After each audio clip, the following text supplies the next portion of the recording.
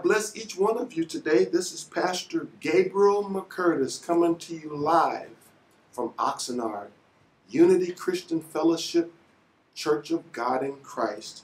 We're here today because this is the Lord's Day, and we will rejoice and be glad in it. We had a wonderful worship service on this morning, and we sang the old COGIC song, Yes, Lord, today, and we just thank God for that. We're going to be coming from Matthew's 6:25, and we're going to go from 25 to 33.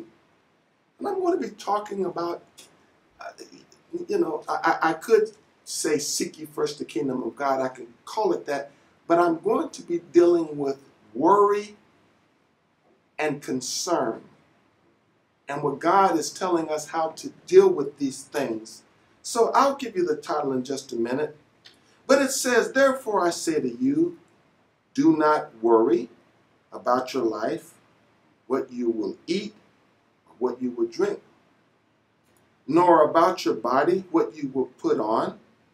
Is not life more than food, the body more than clothing? Look at the birds of the air, for they neither sow nor reap, nor gather in barns, yet your heavenly Father feeds them.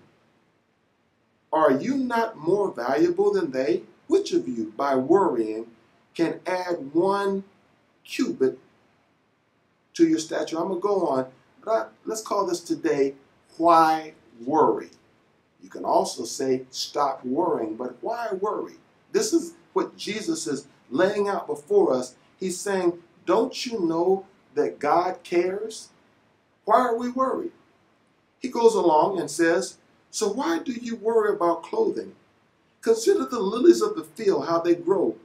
They neither toil nor spin, and yet I say to you that even Solomon in all his glory was not arrayed like one of these. Now, if God so clothes the grass of the field, which is today, and tomorrow is thrown in the oven, will he not much more clothe you, O ye of little faith? So I'm reading, but in the text here, he's saying worry indicates a lack of faith. Repeat that after me. Worry indicates a lack of faith in God. A lack of faith in God's power. A lack of faith in God's sovereignty. It says, therefore, do not worry, saying, what shall we eat, or what shall we drink, or what shall we wear? For after all these things the Gentiles seek. For your heavenly Father knows that you need all of these things. But seek first, this is the solution to worry. He said, seek first the kingdom of God and his righteousness, and all these things shall be added to you. Therefore, do not worry about tomorrow, for tomorrow will worry about its own things. Sufficient for the day is its own trouble. What God is saying here, take one day at a time. Yesterday is past. Tomorrow is not promised. The only thing that we know we have is now. Does that make sense? Remember, I didn't just say the only thing we know that we have is the rest of the day. I don't know that. Oh, I moved outside the camera here. I don't normally move, but I got the Spirit moved me. So let me get back into camera range. So he says, why do you worry? Why do you fret? Well, let's go back and look a little bit about this thing called worry. Jesus contrasts heavenly values with earthly values when he explained that our first loyalty should be to those things that do not fade. That's why he says, seek first the kingdom of God and his righteousness. He says, the things that cannot be stolen or used up or never wear out. We should not be fascinated with our possessions, lest they possess us. Do you possess it, or does it possess you? That's the thing that we need to be concerned about. What is my life centered on? Is it centered on worldly things that pass away? Let me share. It says, God alone deserves to be our master. Either we store our treasures with God to focus our eyes on him and to serve him alone, or else we do not serve him at all. Where does your ultimate allegiance lie? Let me share something with you. Our national church building is in Memphis, Tennessee. While I was out one year for one of our meetings, I don't know if it was the April call meeting or it could have been the convocation. Whatever it was, I had some free time on my hand and I said, I want to go down to the Elvis Presley Museum. And I drove up to the museum, and so they have things on the outside on the street. There was Grace, what is it called? I think it's called the Graceland. That's what it is. So they have this there's a Cadillac, there's an airplane, there's a limousine. But I looked at the Cadillac, and the Cadillac wasn't a new Cadillac because Elvis Presley had his fame during the 60s, 70s, 80s. I think he lived up into the 90s, 60s, 70s. All right, he died then after that. So he had like a 1950-something Cadillac. And the airplane was not like these modern jets we see today. It was, I think, Brother Eric, they call them prop planes, the one that have two propellers on each side. Perhaps a turboprop. A turboprop. And then I went into Graceland and started walking through. It was a shock to my system because, now, I was born in 1957, but Elvis Presley, by the time I was 1957, I think, yeah, he was born in 53, 52. All right, I'm getting some help here. 32? 42. Never mind. 37. All right, I'm getting some help out here. When I went into his house, everything was old. Now, it was new during the time that he lived. I saw his color television set, and we used to call it the boob tube. It was an old, square-looking thing where you had to change the channels. And then I walked in and saw some of these fine clothes that he wore. It looked like Count Dracula's outfit. And I'm looking and I'm saying to myself, good Lord. I saw the carpet. Now, back when we were coming up, people used to have that different color carpets on their floor. Some of our carpets now are much more flat. This was all shag carpet. And when I went in his house, I began to realize this stuff is old now. And many of those beautiful ladies that Elvis Presley would hang out with, and when we were doing the Elvis Presley movies, either they're old or they're dead. And so I began to look. I said, but this is what Elvis Presley gave his life for. Think about that for a minute. How many things on earth last? There's one thing that you will take from earth to glory with you, and that's charity. That's love. That's one thing. You'll never lose your love for God. But there's some things you will not take to heaven. My brother was telling me today, my dad's longtime deacon at the church died this week. I don't even know if you knew about that, but he died on this week. And Michael said he was with him right before he died. He said some of the children rode up. And, you know, Daddy done worked hard to make a living, to get a house. And then these folks that probably don't come to visit, everybody's going to come and try to snatch something now that Daddy's dead. Does that make sense? So the point is, you can't take it with you. The last funeral I went to was my mother's aunt. Her name was Claritha Chester Scott. And she had her diamond ring on. And she had a nice earrings and necklace. And I had never really gone to a funeral where I saw this. But after the funeral, right before they closed the lid, the funeral director came and took the ring off her finger, took the earrings off her ears, and took the necklace off and gave it to her children. And I looked at that and I said, this is very important. You can't take it with you. While I was preparing, as you know, I've been promoted to the office of bishop in the Church of God in Christ. Last week, the mail came in, and my bishop's garments came in, and I already had my chain and my cross, but it's not the one that I'm getting for the outfit. But I put everything on. But when I was looking at the responsibilities of a bishop and what an adjutant, Brother Eric, will have to do when I die, they will bury me in my outfit. They will put my chain, and I'll have my ring when I get it. But before they let down the coffin, they will take the gold chain off and take the ring off. I'll still have the outfit. They'll give that to my wife. I can't take it with me. So this is what the Bible is saying. Where are your priorities? Are they here on earth exclusively? Or are they above? notice this. I'm reading from, I had to go on the internet to find this. That it was, her name is Barb Raverling. Barb Raverling. So she talked about healthy concern versus unhealthy worry. Now, she says characteristics of concern and characteristics of worry. So I'm going to give you one, which is concern, and the other, worry. Concern focuses on others. I have a daughter, I have a granddaughter, I have members out. I'm concerned for them.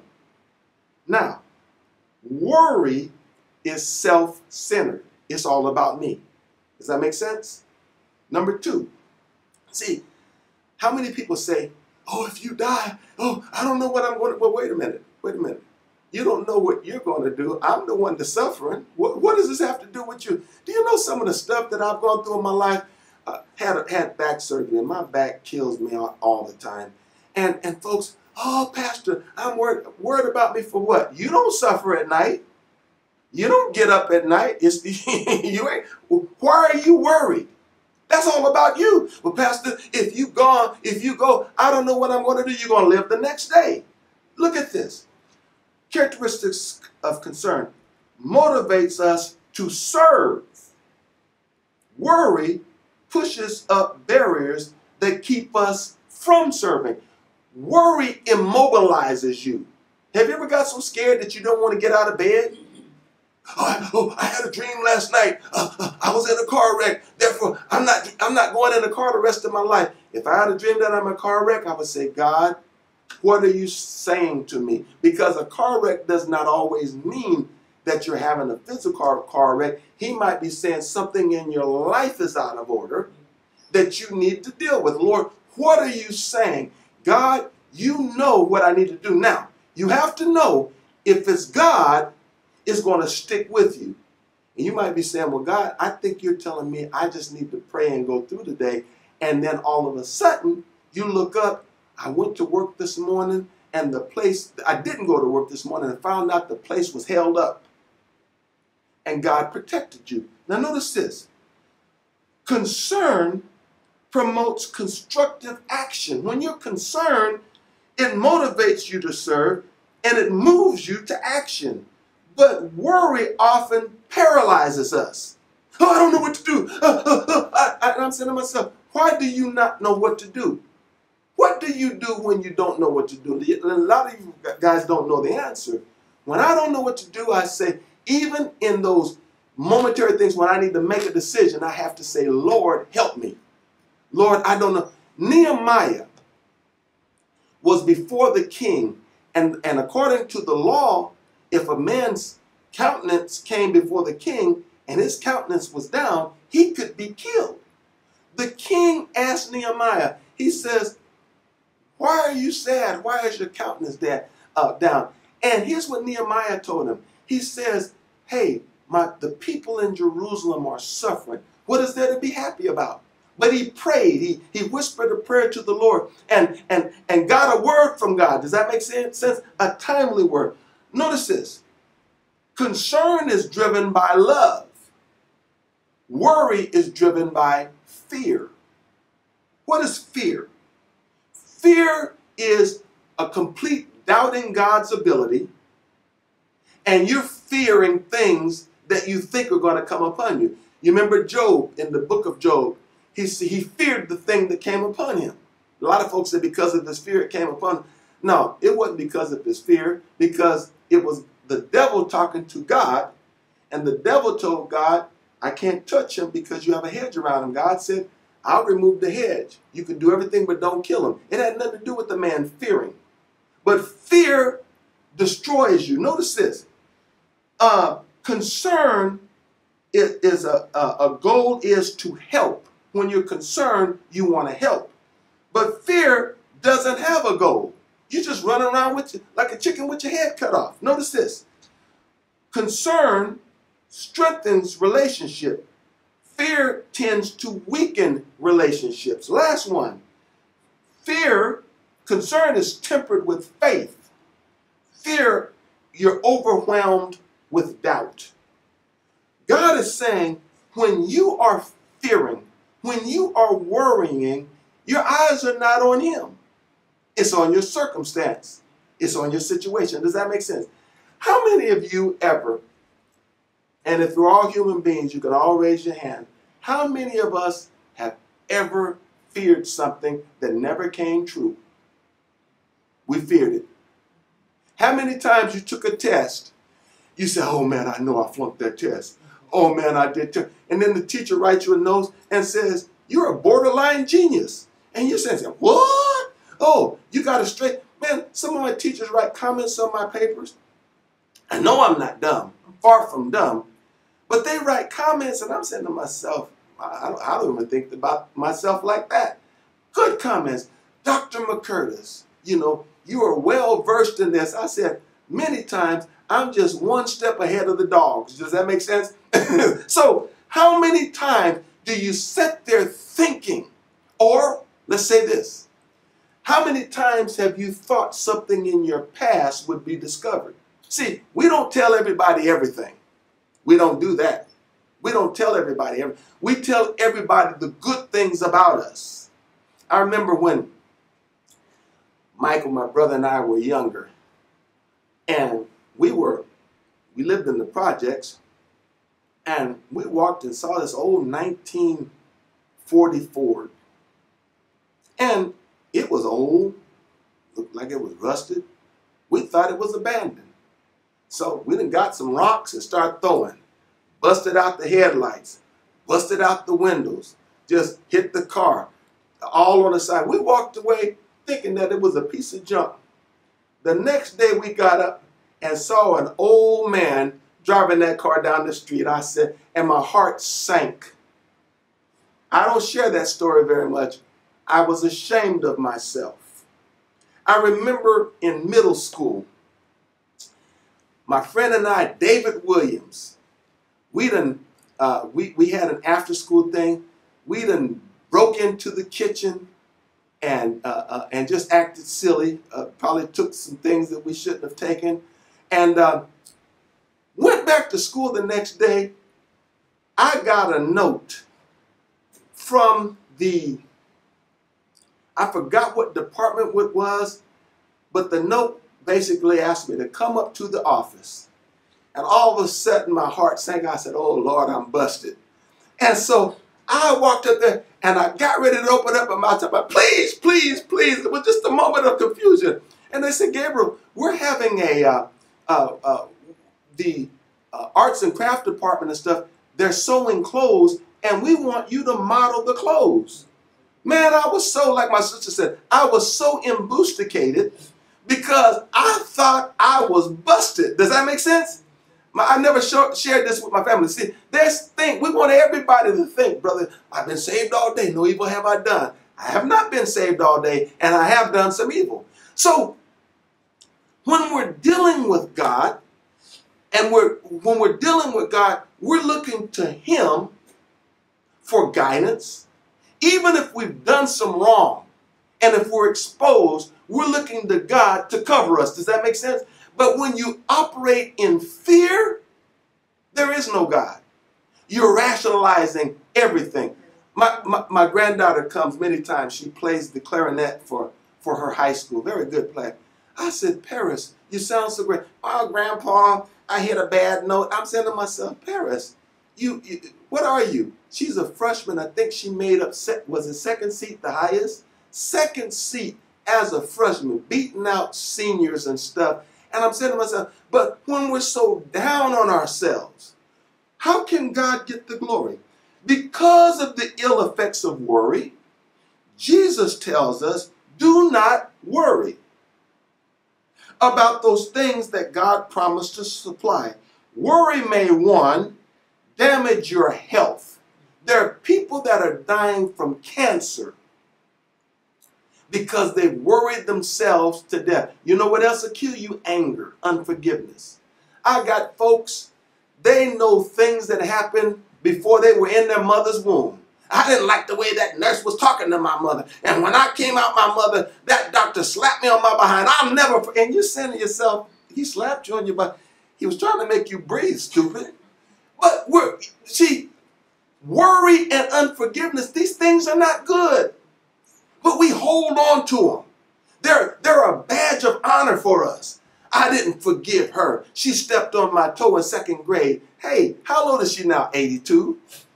When was second grade? 75 years ago. I don't understand that.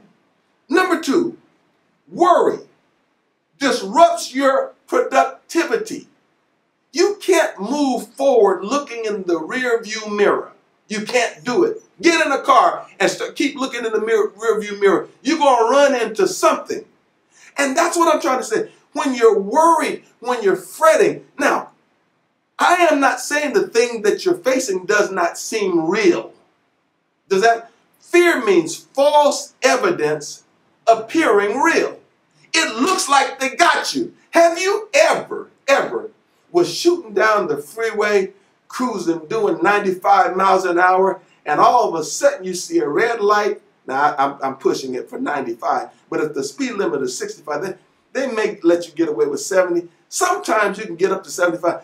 But when you're hitting 80 and you see that red light and your heart starts panicking and you're just about to pull over and the thing just passes you by and go to somebody else and you be saying, oh Lord, I thought they got me. Have you ever stood in a place and thought a person knew something about you that they didn't know? I remember one day, this is what fear does to you. I was a track coach in Riverside at John North High School. And so one of the boys came up. I said, I know what you did. I know what you did. He said, did you see it? I said, yeah, I know what you did. He said, I looked around. I didn't know anybody. I said, I know what you did. He said, well, I only had an ounce on me. I know what you did. And he started he's going, oh, they brought in the SWAT team and helicopter. I know what I knew nothing about that boy. But that fear was, he's done something. Sometimes it's better to just shut your mouth. And even if they say, I know what you did, what did I do? You know what you did? No, you tell me what I did. A lot of folks don't know. So that's number two. Number three, it negatively affects the way you treat others. When you're worried, your eyes are all on you. Let me talk to you about selfishness.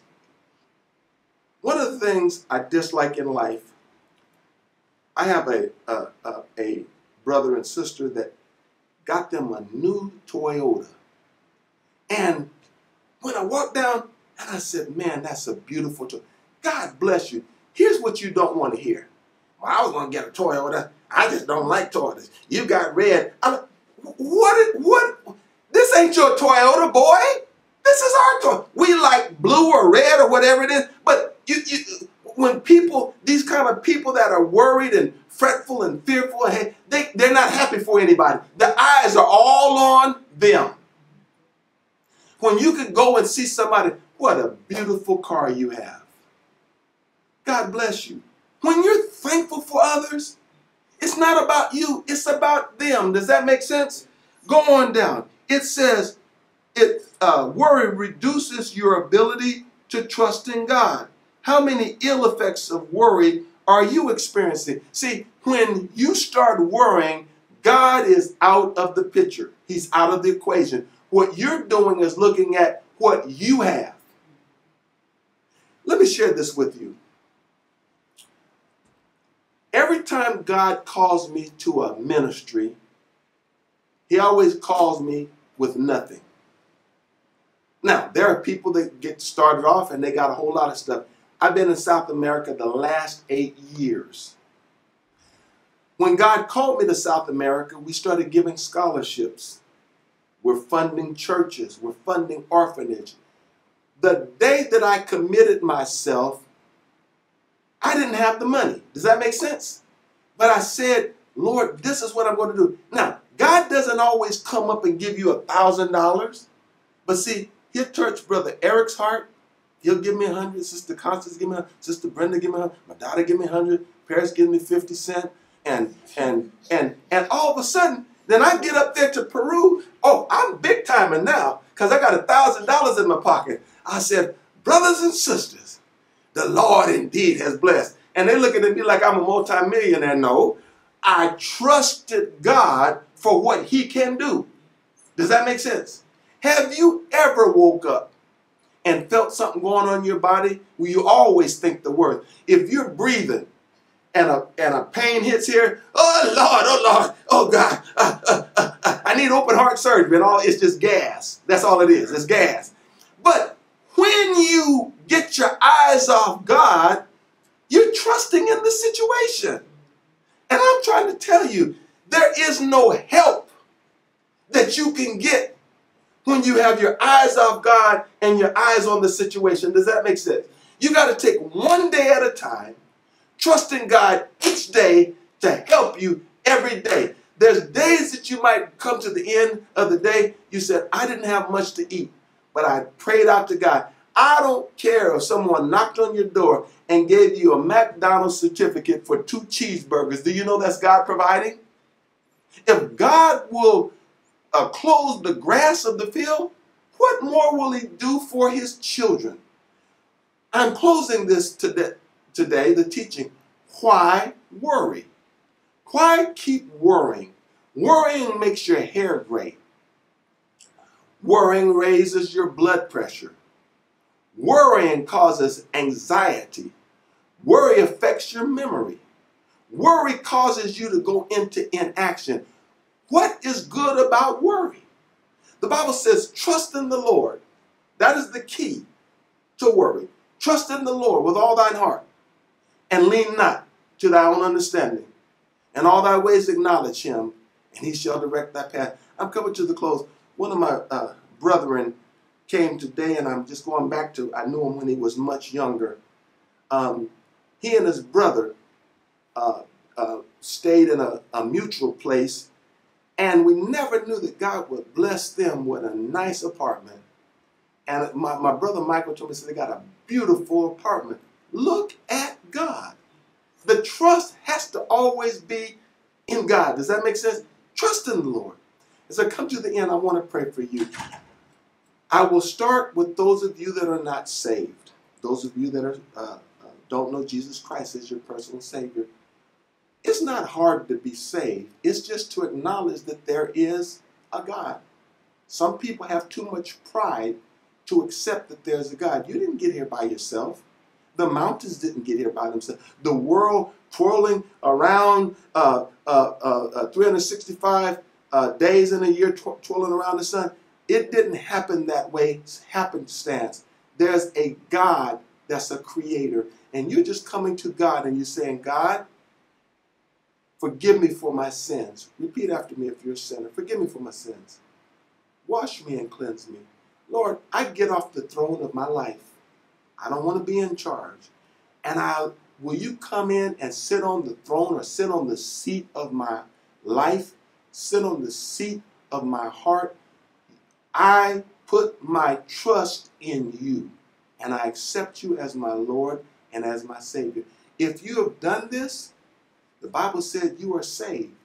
Welcome to the family of God. Now, if you're a Christian and you're living in worry, you're living beneath your privilege. One thing you have to do is spend some time with the Lord. The Bible says, cast all your cares upon who? Him, for he careth for you. So once we have done that, you are saved. I saw a picture this morning, Paula. I'm talking to your brother Pablo there in Argentina. I saw his picture eating with your family today. Looked like he's home. I don't know if he's completely out of the facilities, but he was at home eating today. Unity, thanks God for the progression that he has and the healing that's happening in his life. And tell Pablo, I see him in the future, and his future looks much brighter. May God bless you. This is Bishop Gabriel McCurtis saying, see you later. Bye-bye.